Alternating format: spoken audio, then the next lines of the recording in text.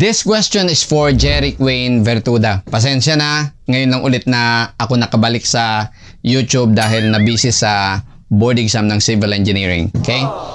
So, according to this, Coast Guard Station A is exactly 200 miles directly east of B. So, this is 200 miles. I will just presume that this is statute mile or 1 mile.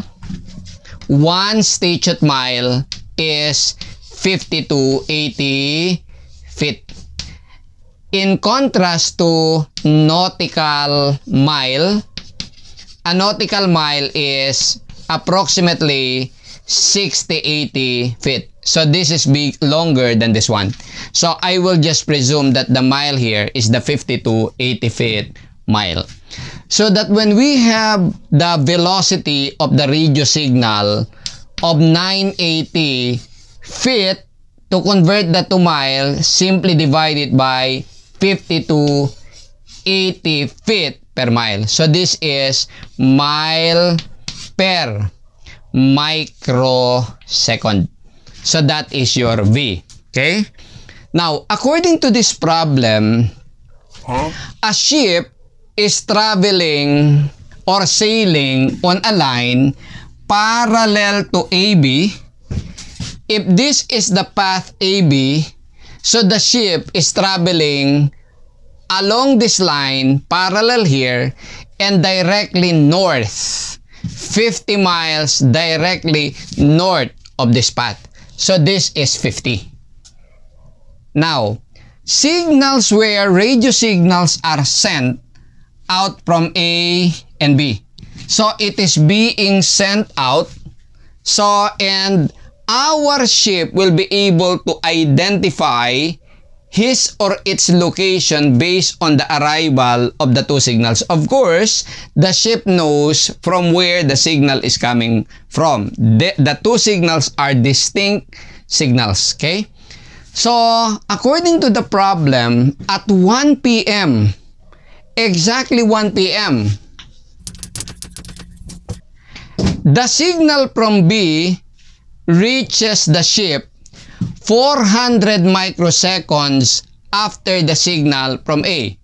Meaning, the signal from A arrived ahead 400 microseconds after that, B, signal from B arrived.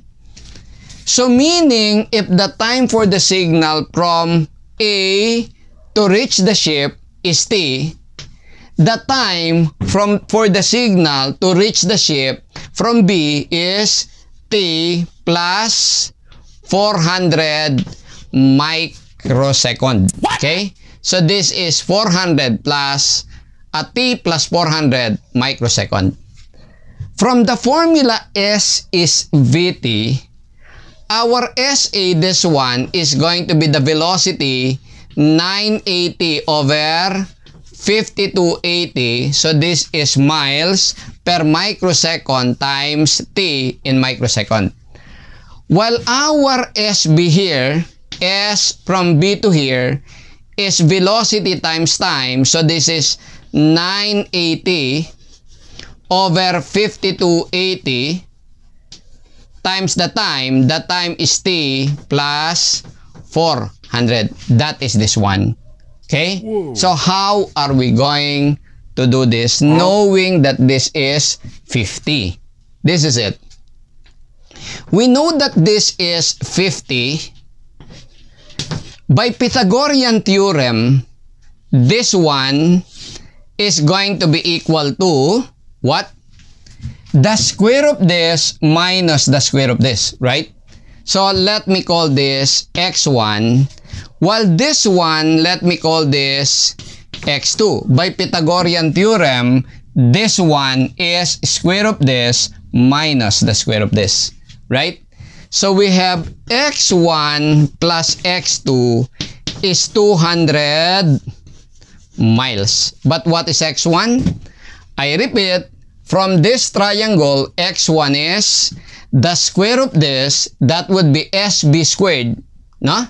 So this is square root of SB squared minus 50 squared. SB squared minus 50 squared is x1 plus x2 is SA squared minus 50 squared. But what is SB? SB is this one, 980 over 5280 times T plus 400 quantity squared. This is SB squared minus 50 squared. Now, plus SA is the square root of 980 over 5280, that is times T quantity squared, that is SA squared, minus 50 squared is equal to 200. So this is 200. So input this in your calculator. Take note, this is one equation in terms of T. Input in your calculator, shift solve, you'll be able to get your T. And this is 411.92. This is the time for signal A. While the time for signal B is simply T plus 400. This is 811.92. So identifying the distance now of our ship from B and A, we will have here our SB is equal to 980 over 5280 times the time, that is 811.92, this one. So you compute this and your SB is going to be 150.7 miles. While our SA is equal to velocity 980 over 5280 times the time 411.92. This is the time. So computing this, SA is going to be 76.45 miles. So if you're interested with how much east is the position of this compared to B, then you need x1, okay, which is simply square of this minus square of this. Do you follow? But as far as its distances from B and A are concerned, the distance at 1 p.m. upon receiving the signal from B is 150.7. I would like to emphasize though that we neglected the distance traveled by the ship. Because if the ship is traveling in this direction, this distance is neglected. Let us say that I call this as S of the ship. Now, number one, why I did neglect it is because the velocity of the ship is not given, right? So meaning, the intention of the one who raised the question is that this is negligible. Let us say, for example, that the ship is traveling at, let us say, 20 knots, meaning 20 nautical miles per hour. So meaning, the S of the ship is the velocity 20 nautical miles. Nautical miles is 60, 80 feet. So 20 knots, nautical mile, which is 60, 80 feet per hour, hour is 3600 seconds. If you convert this to microsecond, 1 second is 10 to the 6 microsecond.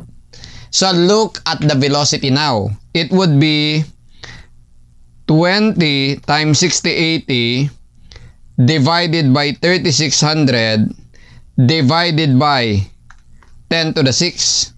So this is 3.37 or 38 times 10 to the negative 5 meters or feet per microsecond. This is the velocity of the ship. Far from the 980 feet per microsecond, right?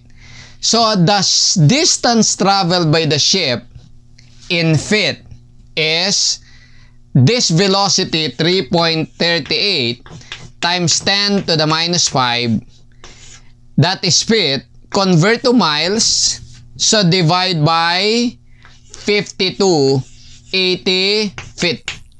In order to be compatible with the mile that I am using here.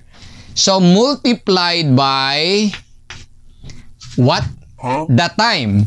The time gap from when it received the signal from A to the time when it received the signal from B, this is 400 microseconds, right? So times 400. And this is, so this is, look here, 2.55 times 10 to the minus 6 miles compared to what we are talking of here of 50 miles, 200 miles, 76 miles, 150 miles.